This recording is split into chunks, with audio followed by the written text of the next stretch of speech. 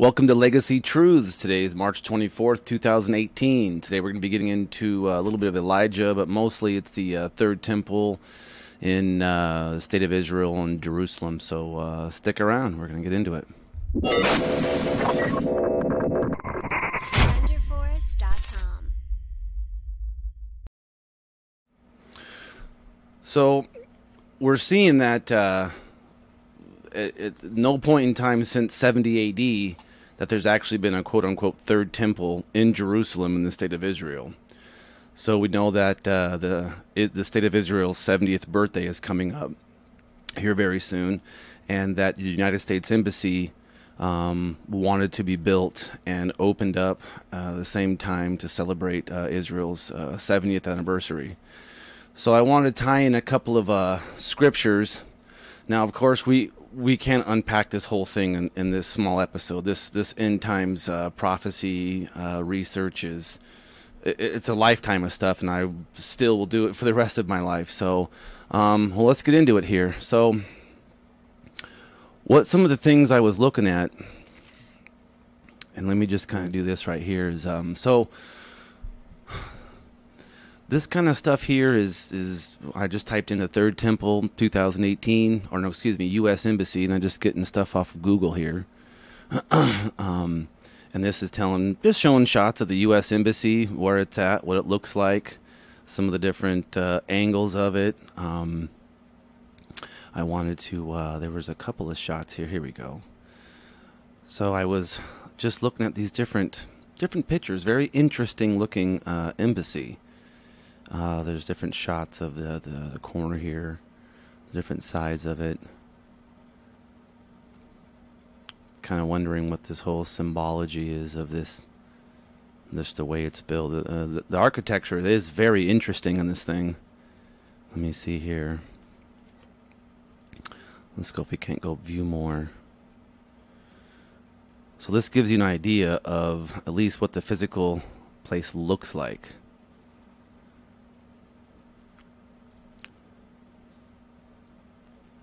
So I kind of have, we were talking about,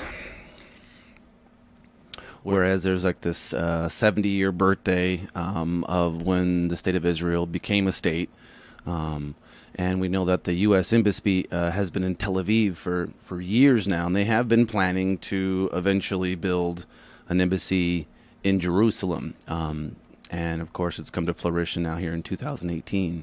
So we can see that this embassy here, some people are maybe Third Temple, maybe it's the embassy. I saw this here on the PentecostTheology.com. Now, by no means am I a Pentecostal.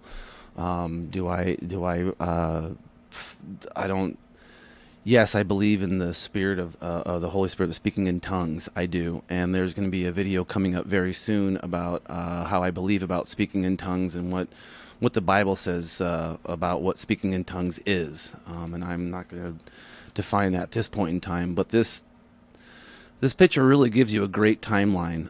Whoever did this, and I don't know, I think it's beaniewest.com. Trades one, it's like a quick post, it's the graphics. I can't kind of really see this here. Anyway, so basically when I say the 70 years, this kind of gives you an idea of basically 1948 was when Israel became a state.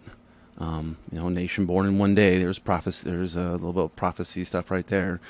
But 70 years, we talk about the Shemitah. We know that God likes to work with the number 7. And there was 6 days of work, and the 7th day that he rested, not because he was tired, because he hallowed it. He sat back and enjoyed his creation, and that's the day that we call the Sabbath day, that we call holy. And it's not traditionally the day that most people think it is on the Gregorian calendar we have here in 2018. But nevertheless, on that calendar, in 1948 it became a state, and then here in 2018 is your 70 years equals 2018.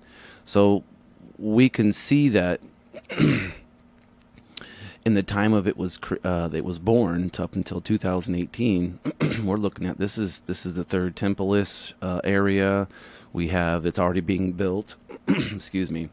And so this kind of gives you a little bit of a timeline of to kind of look this up. And again, this is from the PentecostTheology.com, so you can go check us out yourself. But let's get into some scripture to see what's going to be happening, because we want our stuff to be our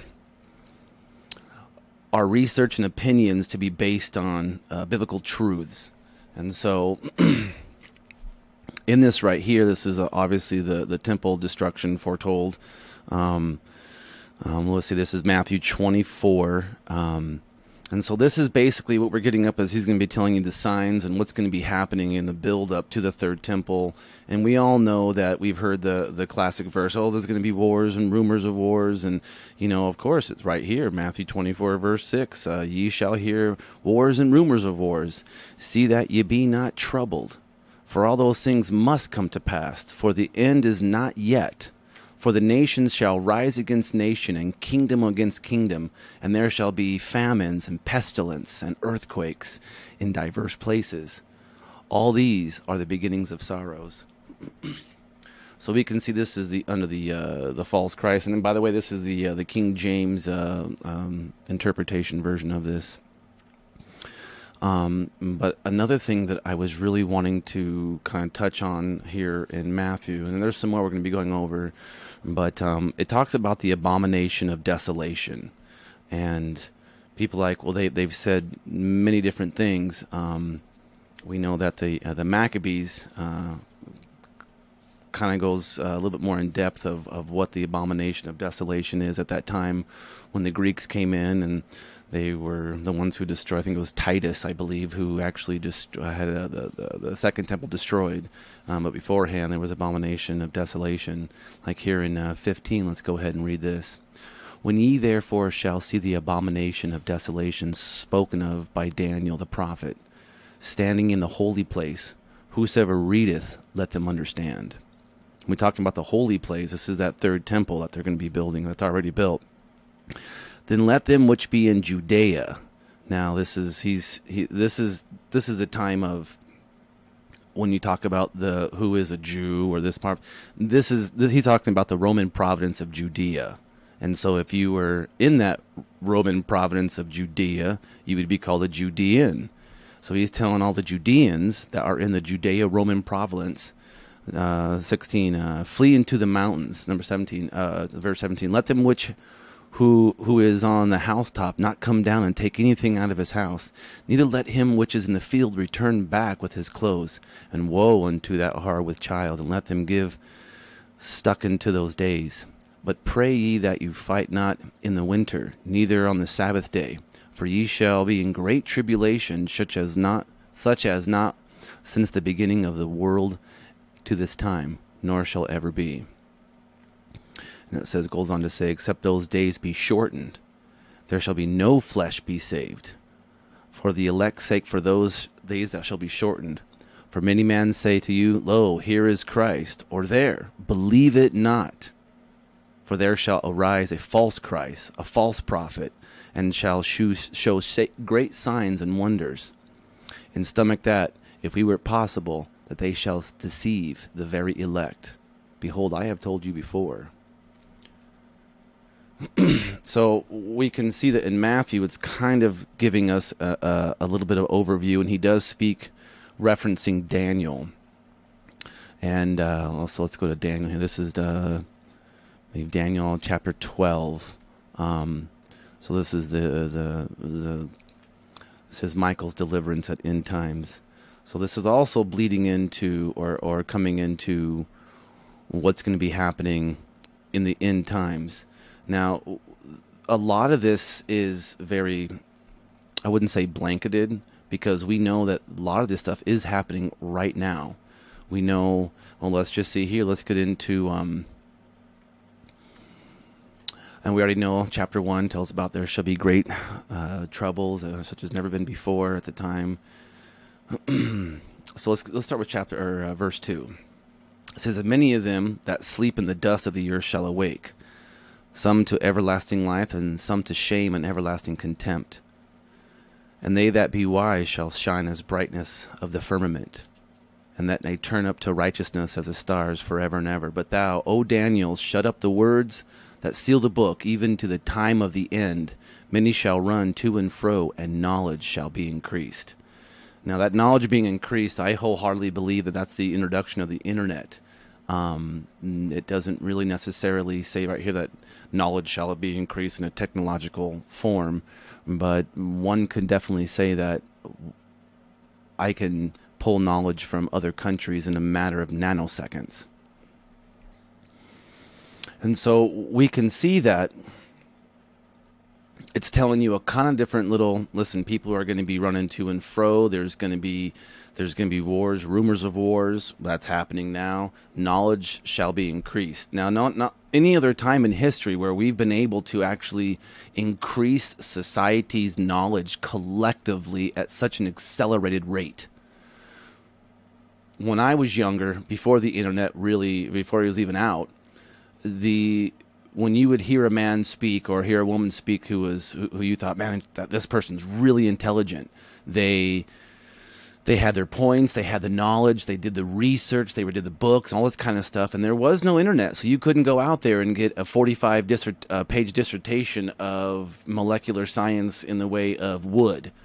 You had to go do the research and do the time, and so very few people, their knowledge was held in their head, and that was a great means of respect of this is a very wise man, or a woman. They've been doing the research, and a lot of it's in their head. To where nowadays you don't have to retain knowledge because there is a platform that does that for you automatically, and one could even it's a translator. I can speak in any language right now through the translator. So this knowledge shall be increased. This is already happening, and we can see a very definite timeline of where we know that it is happening here.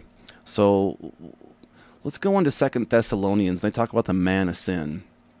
So this is excuse me, tongue twister. 2 Thessalonians chapter 2. Now, this is talking about when, the coming of our Lord Jesus Christ, by our gathering unto him. Let me go down here. So verse 3 is really, really what I wanted to kind of get into the meat of this one here in 2 Thessalonians. It says, let no man deceive you by any means, for that day shall not come except there be a great falling away first, and that man of sin be revealed, the son of perdition, who opposeth and exalteth himself above all that is called God, or that is worshipped, so that he, as God, sitteth in the temple of God, showing himself that he is God. Remember ye not that when I was yet with you, I told you these things? And now ye know what withheldeth he might be revealed in his time. For the mystery of iniquity doth already work. Only he who knoweth letteth, who will let, unto he be taken out of the way. Basically, it's kind of a tongue twister. He's saying only God knows this kind of stuff. There are signs, and we do know things that are coming on into being revealed, and there are definite things that have to take place, transpire. How that's going to look, we don't know. At least I personally, it's not going to tell you it's going to look exactly like this and be this tall and be this. It doesn't really give a real, I guess, engineering outlook of what it's going to be. And it says, even when Jesus is talking to his disciples, we're talking, this is, for the mystery of the iniquity doth already work. He's telling them it's already working right now. Satan's already running back and forth doing his thing. So it even says, getting into verse 8, and then shall that wicked be revealed, whom the Lord shall consume with the spirit of his mouth. Wow, that's powerful. Amen to that. And destroy with the brightness of his coming, even him who is coming after the working of Satan, with all power and signs and lying wonders, and with all deceivableness, unrighteousness to them that perish, because they receive not the love of the truth, that they might be saved. And for this cause God shall send a strong delusion, that they should believe a lie, and that all might be damned who believe not the truth, but have pleasure in unrighteousness. And so what that's telling us is there's going to be a great falling away before this third temple. All this stuff starts to get ramped up, and we can see that today. We can literally see the degradation of social morals, or even the morality on a whole on this earth is just getting more evil. Is becoming, people are labeling it as good.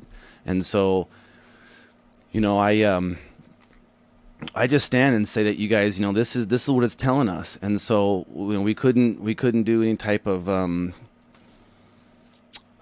prophecy stuff that unless we get into Revelation. We know that Daniel is the keys to unlock Revelation, because Revelation quotes Daniel and really drives or derives a lot of its sustenance from the book of the prophet of Daniel. So when we see here, this is Revelation 13, and of course this is actually the dragon that stood up on the shore. I saw a beast coming out with 10 horns and 7 heads. Now this is, if you go back in the book of Daniel, this explains all of this metaphors: 10 horns, 7 heads, with 10 crowns in its horn. So if you just read Revelations 13 and nothing else, you're like, oh my gosh, this big giant beast is coming out. Oh yeah, this is. But you have to read the book of Daniel, because the Daniel actually describes what the 10 horns are, and the 7 heads, and the 10 crowns. So let's get in here after he kind of explains after he explains kind of what it looks like, after the bear, like a mouth like a lion. Okay, so this is where a lot of there's multiple, I don't want to say interpretations, but multiple views. And because interpretations is not really the right word, it's really how you view the reading, really. The dragon, the fallen angel, Lucifer Hasatan, gave the beast his power. So the dragon and the beast are two separate things. So we gotta distinguish that here. And so you can't just lump them all together. Oh, they're just going to do this. There's individual parties involved in this. So let's see here. This is towards the end of verse 2.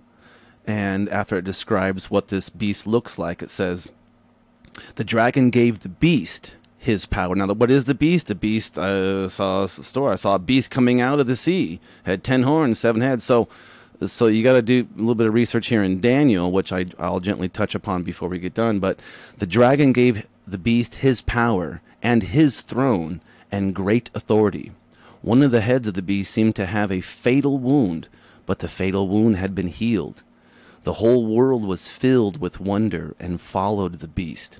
People worshipped the dragon because he had given authority to the beast. And they also worshipped the beast and asked, who is like the beast? Who can wage war against it? The beast had given a mouth to utter proud words and blasphemies, and to exercise its authority for 42 months. It opened its mouth to blaspheme God and to slander his name in the dwelling place and those who live in heaven. It was given power. It keeps on saying it. So it's remember, there's definite individual entities it's describing here. It opened its mouth, blaspheme God. It was given power to wage war against God's holy people and to conquer them. So wage war against God's people and to conquer them, not just to wage war, but to conquer them. All of the inhabitants of the earth will worship the beast, all whose names have not been written in the Lamb's book of life, the Lamb who was slain from the creation of the world. Whoever has ears, let them hear. If anyone is to go into captivity they will go. If anyone will be killed with the sword they will be killed. So we really got to break down, like I said, there's this. And so wrapping it up here, we know that in the end times, the Jewish faith on Pentecost or Pesach, they open the door on those evenings to let Elijah in to see if he's there, because Elijah is going to be coming and proclaiming the Messiah. And so we even see that in the end days there will be two prophets. And I'm going to see here. I know that. I know it was here somewhere. I just found it.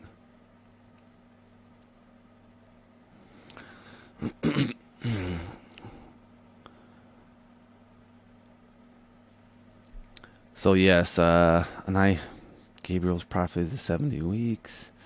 I saw it here. I was trying to look for, I don't know if this was Daniel, because this is Daniel 11. Kings of the South shall be strong.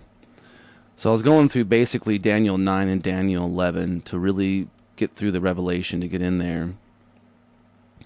And, and this talks about the king of the south and the king of the north. So, I just want to kind of wrap up and with this one right here with the third temple of somewhat the timeline. And we're going to be getting into we know what's happening now. It is 2018. It's March 24th. So we know that this stuff isn't theoretical anymore. The stones and the mortars have been put top together, and there's now a structure built. And they are currently now getting ready for the grand opening, the festivities on Israel's 70th birthday. So this stuff can't be ignored, even in the grand scheme of things of what's happened in our politics nowadays, because it's getting crazy. And everything has been a build up, a pinnacle, a crescendo, if you will, of what's happening. So I appreciate you guys watching today. It's share this kind of information out, because it needs to be shared. Please subscribe, like the video, and remember, it's what Jesus Christ, our Messiah, had did for us, is why that we can call upon his name, and we can gird ourselves with the full armor of God, because understanding Scripture, it says, is literally the sword of the Spirit. Literally, is the word. And we can't discount something that people say, oh, it's this ancient religion way back then. And no, this is happening now. So I appreciate it, and God bless, and have a beautiful day.